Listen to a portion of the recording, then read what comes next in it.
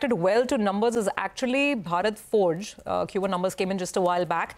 Sudarshan is joining in. Sudarshan, I think earlier you were pointing out, right, that maybe on the domestic CV side, things are not great, but I think defense and some of the other businesses really firing away.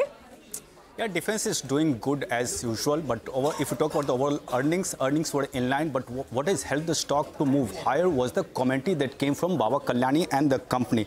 Now, first talking about the numbers, profit was down 14%, but it was largely because of one-time loss of 146 crore that company has reported. Revenue was up 10%, EBITDA has increased 20%, and margin was up 200 bips year-on-year. Now, talking about the segments, defense revenue has increased 147% year-on-year, largely because last year there is no base of the last year. That's the reason you are seeing an increase of 147%. Order book currently stands at 5,400 crore against 5,200 crore that company had as of March 2024. For India business, CV business remains soft, and company said it was because of domestic demand was tepid due to elections. Domestic PV's revenue was up 32%, industrial segment revenue increased 45%, and in the export segment, CV business was steady, revenue was up 3%. PV and industrial revenue have slipped 1%, 6% respectively.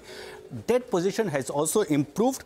Long-term debt has come down by 16%. It currently stands at 1,433 crore against 1,700 crore that company had as of March 2024. Now, talking about the commentary, Baba Kalyani says, expect continued positive momentum in Q2 and all the businesses will see improvement in operational parameters. And about FY25, company says, it will be a year of growth driven by defense and industrial casting business. It sees continued improvement in capacity utilization of overseas business, and turnaround of overseas business and margin improvement will aid the profitability that company is expected to see for FY25. Okay, thank you very much for that. You know, there's another stock which is reacting adversely to its